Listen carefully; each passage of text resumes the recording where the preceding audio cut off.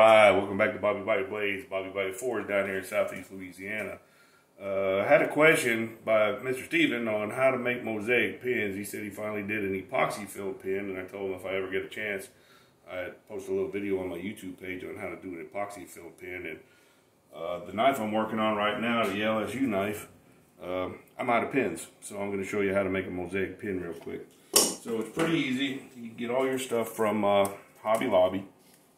Different size brass, aluminum, copper, the big brass, big OD.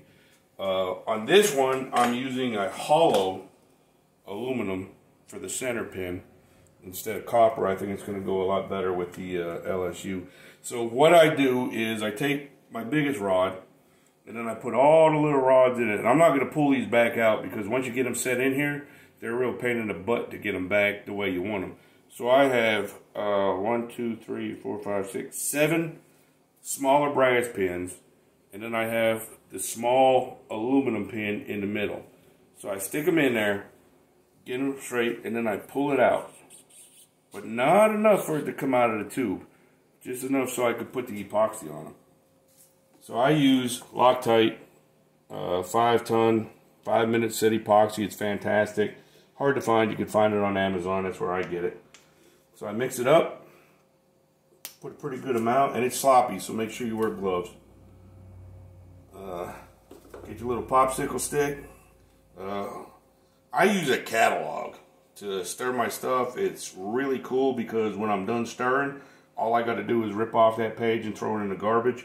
And most of the time, the catalogs you get in the mail are garbage anyway, so you really don't save them. So mix this up until it's a nice consistency. If you ever used it, you'll know when it looks white like this. And this sets in 5 minutes. You don't have to worry about getting a ton of epoxy on these rods because when you put the pins in and you put your sealant in, it's going to soak down into the rods anyway. So I get it mixed up real good and have a paper towel ready because you're going to need it. Alright, so that's mixed up real good. So starting at the bottom, I just go right up the rods, as messy as you want to be. I mean, this is a place where your school teacher in art class can tell you, hey, it don't matter if you stay within the lines. You don't want to stay within the lines. So just put as much of that on there as you can. And then take it. I'll do it this way and just push it down to where my last epoxy stopped. Use whatever excess you have. Smear it on.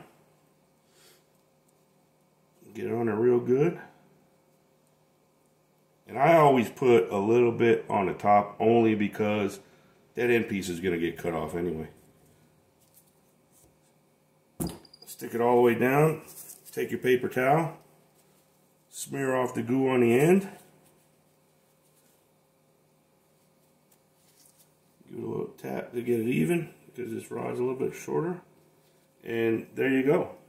You have a epoxy filled mosaic pin in less than 3 minutes. You let it sit 5, 10, 20 minutes. This one's going to sit for a while because I still have to drill and countersink the handles for the LSU knife. But that's it. That's all there is to it. And once you buff that out, that center pin is going to stand out. Nice shiny aluminum with the brass around it. It's going to really add an accent to any kind of blade you want to put a pin into.